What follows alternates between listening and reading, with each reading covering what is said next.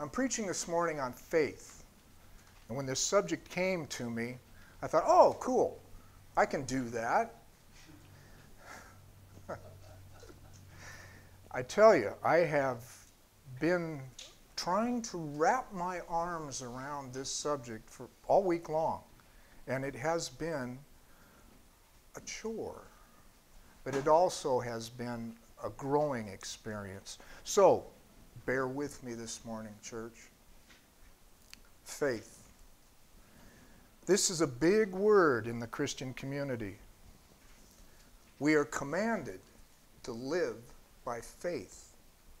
We pray in faith. We live in faith. We grow in faith. We trust in faith.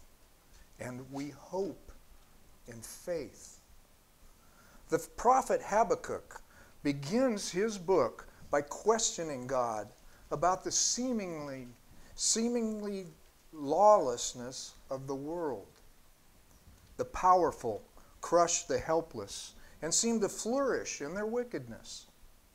Habakkuk stated his case and waited for an answer.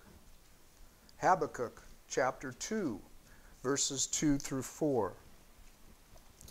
Then the Lord answered me and said, write the vision and make it plain on tablets, that he may run who reads it. For the vision is yet for an appointed time, but at the end it will speak, and it will not lie. Though it tarries, wait for it, because it will surely come. It will not tarry. Behold the proud. His soul is not upright in him, but the just shall live by his faith. The Lord's answer is instructive. The solution for all the world's problems is for a time determined by God and in a way that is designed by God. What the prophet sees at present doesn't make sense, but it is part of a progressive plan that will manifest itself in its time. God states that the just will live by his faith. There is that word, faith. So what is faith? Where does it come from? And what does it do for us? So bear with me. We're going to do some word studies. The word occurs 245 times in the King James Version. Interesting, only 2 times in the Old Testament and the rest in the New Testament. The Hebrew word amun is translated as faithful, truth, or faith. The Greek word pistis translates as faith, assurance, believe, belief, them that believe, or fidelity. And we go to Easton's Bible Dictionary, and it says, quote, faith is the general persuasion of the mind that a certain statement is true. Its primary idea is trust. A thing is true and therefore worthy of trust. It admits of many degrees up to the full assurance of faith, in accordance with the evidence on which it rests. Faith is the result of teaching. Go to Romans chapter 10, verses 14 through 17.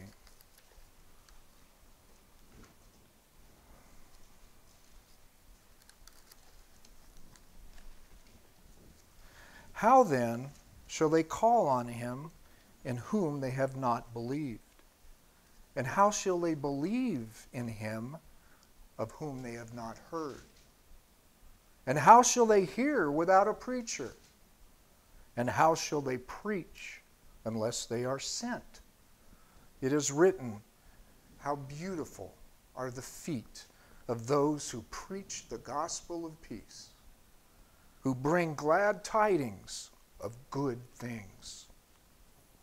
But they have not all obeyed the gospel. For Isaiah says, Lord, who has believed our report? So then faith comes by hearing, and hearing by the word of God.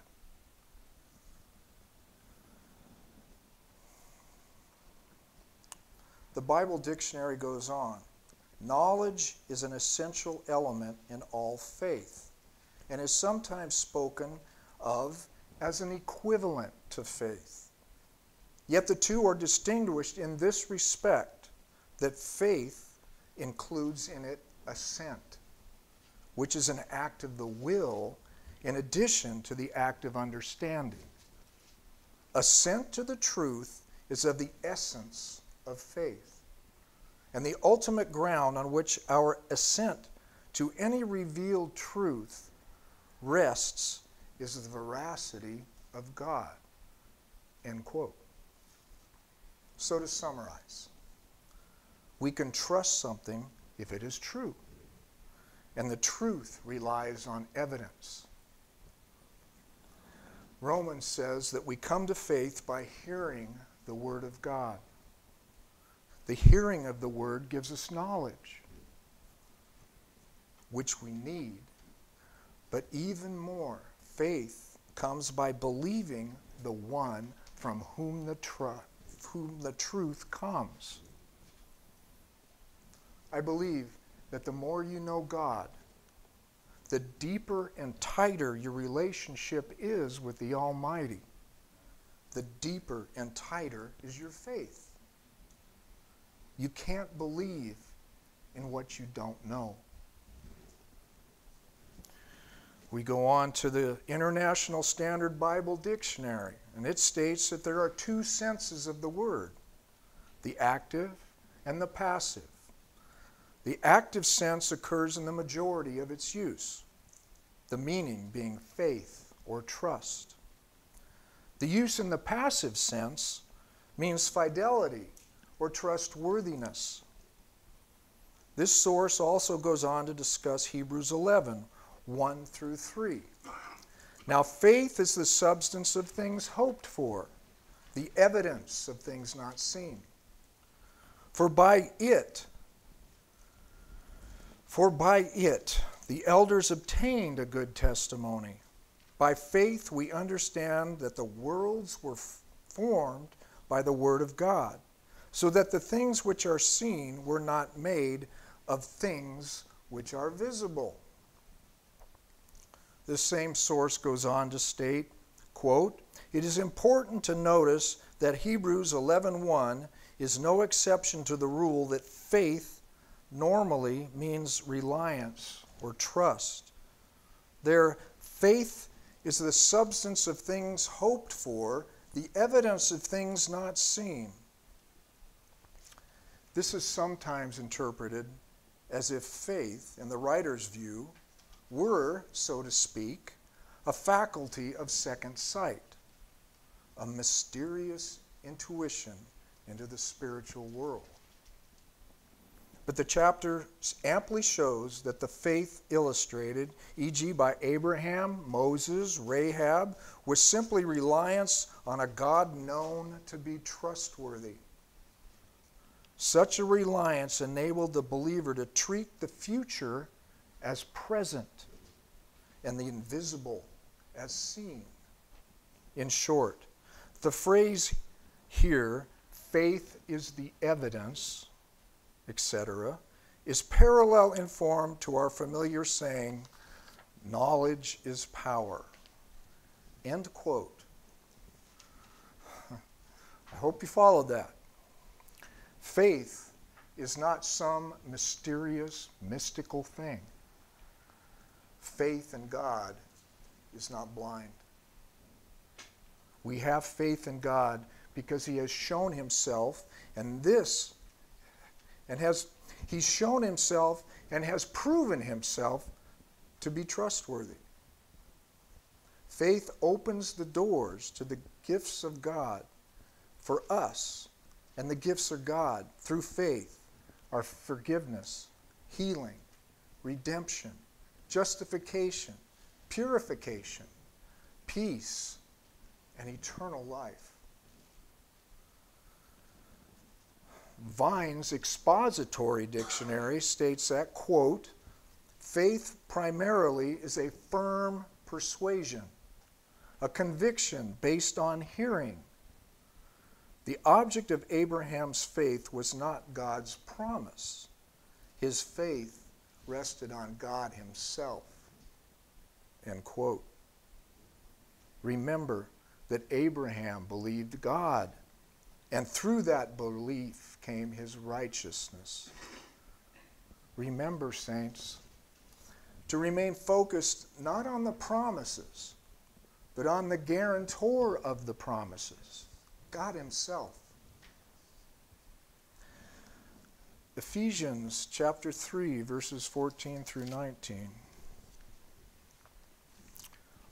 For this reason, I bow my knees to the Father of our Lord Jesus Christ, from whom the whole family in heaven and earth is named, that he would grant you, according to the riches of his glory, to be strengthened with might through his Spirit in the inner man, that Christ may dwell in your hearts through faith, that you, being rooted and grounded in love, may be able to comprehend with all the saints what is the width and length and depth and height, to know the love of Christ, which passes all knowledge, that you may be filled with all the fullness of God. Paul here echoes our earlier examination of faith. It is not mysterious or mystical. It comes from the Spirit and dwells in our hearts. It is faith that opens up the mysteries of the heavens and helps us to understand the love of God. And I will confess that the further I get into faith and knowledge, the more I realize how much more there is and how much I just don't know. The more I get to know about the Lord, the more I get to know him, the bigger he gets. He is the author and perfecter of our faith. Faith is what keeps us going forward. Psalm 42, verse 11. Why are you cast down, O my soul? And why are you disquieted within me? Hope in God, for I shall yet praise him, the help of my countenance and my God. The psalmist knows where his strength is because he has relied upon him before and can trust him to be there in his present situation. We can have faith because God is faithful.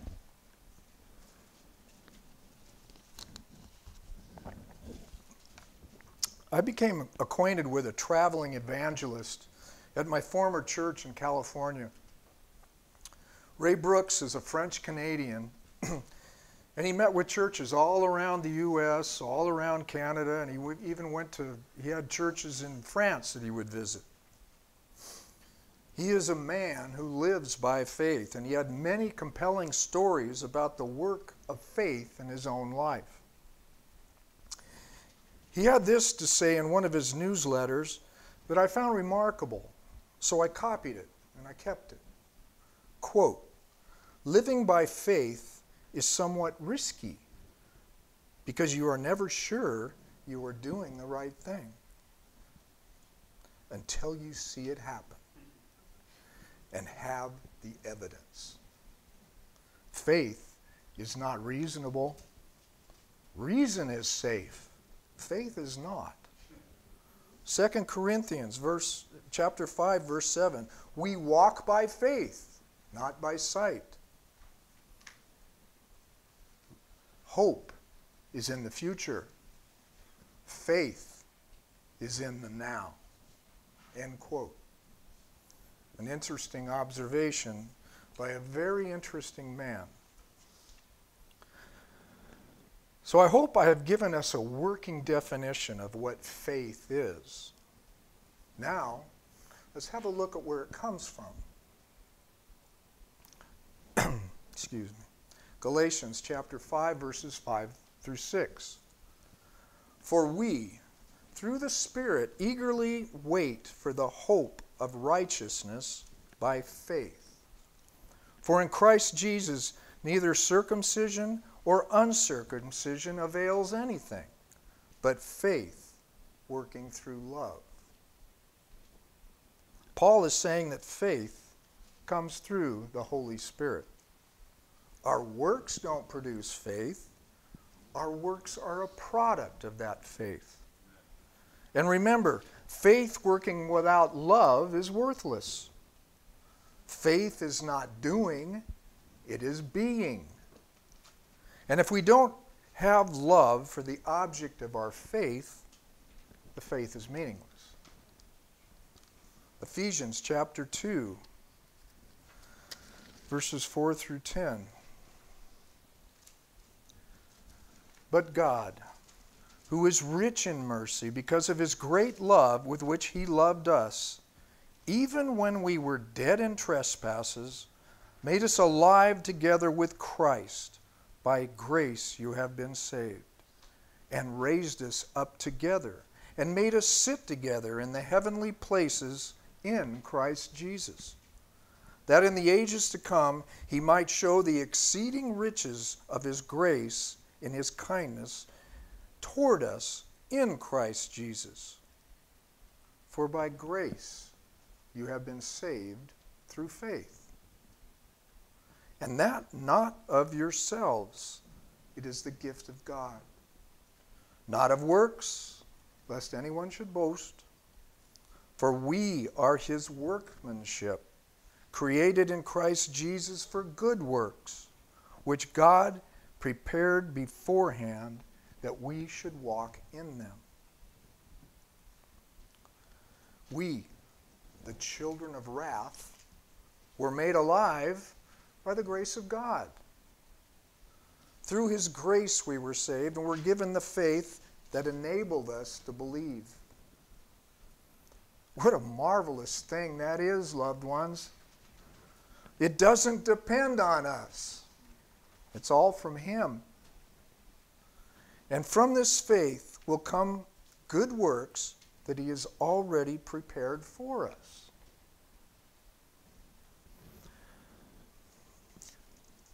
We all know the story of Jesus walking upon the sea.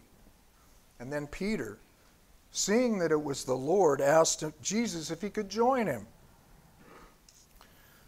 This was probably my favorite Bible story when I was a young boy. I mean, how cool would it be to walk on the water? It really fired up my imagination. And I'm sure it captured the attention of the disciples when it occurred. Matthew chapter 14, verses 25 through 31. Now in the fourth watch of the night, Jesus went to them, walking on the sea. And when the disciples saw him walking on the sea, they were troubled, saying, "It is a ghost!" And they cried out in fear. But immediately Jesus spoke to them, saying, "Be of good cheer, it is I. Do not be afraid." And Peter answered him and said, "Lord, if it is you, command me to come to you on the water." So he said, "Come." And when Peter had come down out of the boat, he walked on the water to go to Jesus. But when he saw that the wind was boisterous, he was afraid, and beginning to sink, he cried out, saying, "Lord, save me." And immediately Jesus stretched out his hand and caught him, and said to him, "O you of little faith, why did you doubt?"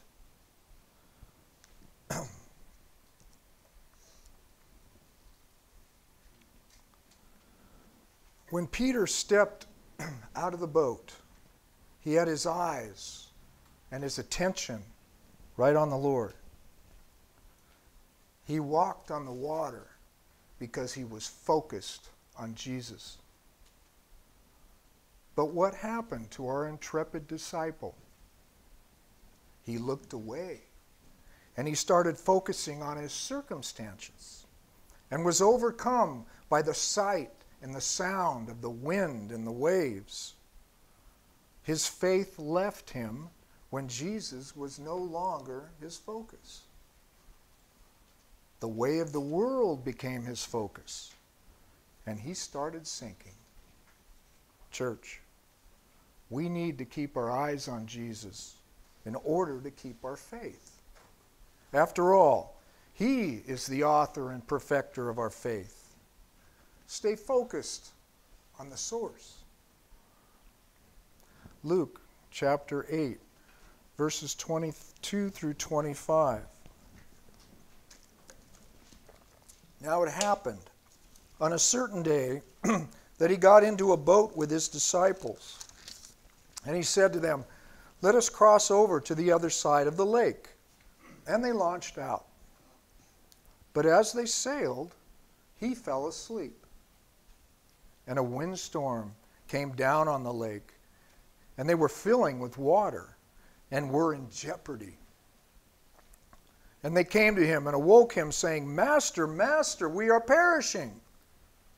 Then he arose and rebuked the wind and the raging of the water. And they ceased, and there was a calm. But he said to him, "Where's your faith?" This is another account of Jesus and his disciples being out on a boat in a storm. Jesus is sleeping, the wind is raging, and the boat is filling up with water. The disciples wake Jesus and cry out to him in their panic. Jesus calls on the winds to cease, and immediately there is calm. Then Jesus turns to his disciples and asks, "Where is your faith?" Where is our faith when we are in the middle of a storm? Can we truly trust the one who has promised to never leave us or forsake us? Reflect on the number of times that God has rescued you from a storm in your life, Christian. The very act of the redemption of our souls demonstrates his commitment to each one of us. He didn't save us from one calamity in order for us to be consumed by another. God is faithful, and in his faithfulness, we derive our own faith. Faith from the faithful one. Romans chapter 1, verses 5 through 6. Through him we have received grace and apostleship for obedience to the faith among all nations for his name, among whom you also are the called of Christ. Here again, Scripture states that faith proceeds to us from God through his great grace. We are also reminded that he called us. We didn't come to him of our own volition. The faith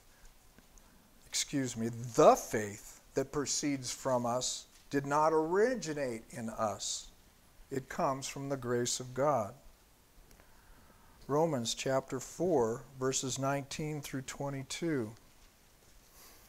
And not being weak in faith, he did not consider his own body already dead, since he was about 100 years old, and the deadness of Sarah's womb. He did not waver at the promise of God through unbelief, but was strengthened in faith, giving glory to God and being fully convinced that what he had promised, he was also able to perform. And therefore, it was accounted to him for righteousness. God told Abraham that he and Sarah would be parents to an heir. Sarah was 90, and Abraham was around 100. Abraham was said to be strengthened by faith, that he was sure that God could do what he said. And the strengthening came from God, not Abraham. His righteousness came from faith, and the faith came from God. Romans chapter 10, verse 17. So faith comes by hearing, and hearing by the word of God. I plucked this verse out of the middle of a discourse about the nation of Israel being rejected by the gospel, but I think the context stays intact for the purposes of this discussion. Faith doesn't come out of the void. We hear a message, but not just any message. The message is the Word of God. And the truth of the Word pierces our souls and testifies to our spirit the veracity of the gospel. Scripture is what awakens our souls and opens us up to faith in the one who is trustworthy. Now, we have somewhat defined faith, and we know that it comes from God. Now, what does faith do for us? Consider the centurion whose servant was paralyzed. He pleaded with Jesus to heal his servant. Jesus said that he would come and heal him. And the centurion replied by saying that there was no need for Jesus to come to his house. All he had to do was speak a word, and it would be done. The scripture says that Jesus marveled at the man's faith. But I think the marveling was for the rest of the crowd. Jesus knew where the man's faith came from. Let us all pray for the faith of the centurion, that we would be able to take God at his word and believe. How about the woman with the flow of blood for 12 years? Her whole focus was only to simply touch his garment. She knew this would make her well. As Ray Brooks said, this was not a reasonable act. It was an act of faith, prompted by the Spirit of God. Remember the two blind men that Jesus called out. Remember the two blind men that called out to Jesus as he passed by to have mercy on him. Jesus asked them if they believed that he was able to heal, and they answered in the affirmative. Jesus then healed them, saying it was being done according to their faith.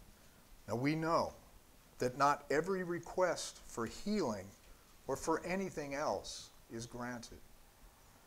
And it is not because of the person asking lacks faith. God is the sovereign. We are not. He sees the whole picture. We don't. Remember, we walk by faith, not by sight. But true faith resides in the place where we trust that God will always do the right thing at the right time for the right reason. That is the place where we need to live. Ephesians chapter 6, verses 14 through 16. Stand therefore, having girded your waist with truth, having put on the breastplate of righteousness, having shod your feet with the preparation of the gospel of peace, above all, taking the shield of faith with you, which you will be able to quench all the fiery darts of the evil one. This is a passage that I have read and pondered over the years, but it wasn't until I was prepping for this sermon that I caught on to the shield of faith. The scripture says, above all, take the shield of faith. It's that important. We don't dare venture out into the world without faith. The devil will have us so full of darts so quickly that it would be over before we ever got started. Faith is what protects us from the lies of the enemy and inoculates us against the passions of our flesh. So, to paraphrase an old American Express commercial, faith, don't leave home without it. 1 Corinthians chapter 1, verse 9. God is faithful, by whom you were called into the fellowship of his Son, Jesus Christ our Lord. We are called into faith by the God who is faithful. And through that faith, we are able to enter into fellowship with our Savior. In 2 Timothy chapter 4, verse 7. I have fought the good fight. I have finished the race. I have kept the faith. I know I'm not the only one in this room who wants to be able to say this at the end of my earthly sojourn. Faith is what will get us there. And thank the Lord, my faith does not depend on me. He will get us there because he is the one who is faithful. I want to go back to Hebrews chapter 11, verses 1 through 3.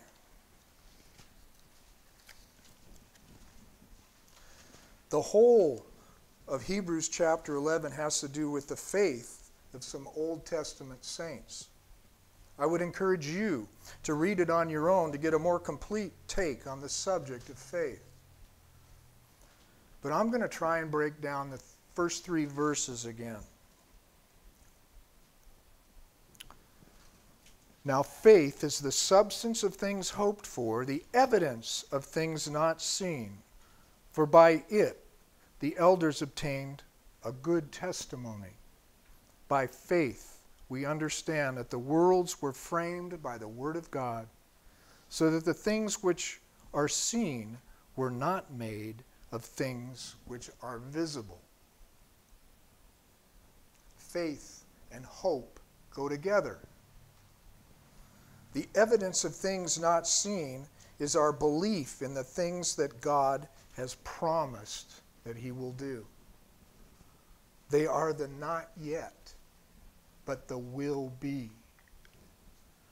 The elders, Abraham, Moses, Samuel, and the rest of the prophets, gained approval because they believed God, not by hard evidence, but by faith. In verse 3, the writer refers to the creation of the universe. The Word of God is what created it, and not out of pre-existent matter, but out of nothing.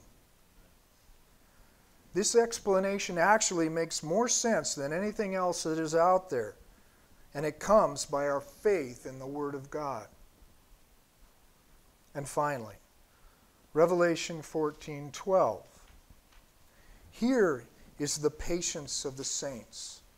Here are those who keep the commandments of God and the faith of Jesus. We wait patiently. We keep the commandments. And our faith is what sees us through to the end. Biff, please hand out the elements. I'll close with Romans chapter 4, verses 5 through 8.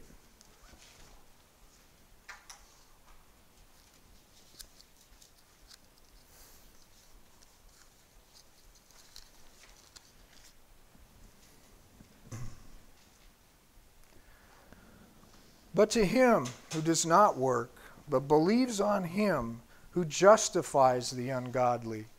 His faith is accounted for righteousness. Just as David also describes the blessedness of the man to whom God imputes righteousness apart from works. Blessed are those whose lawless deeds are forgiven and whose sins are covered. Blessed is the man to whom the Lord shall not impute sin.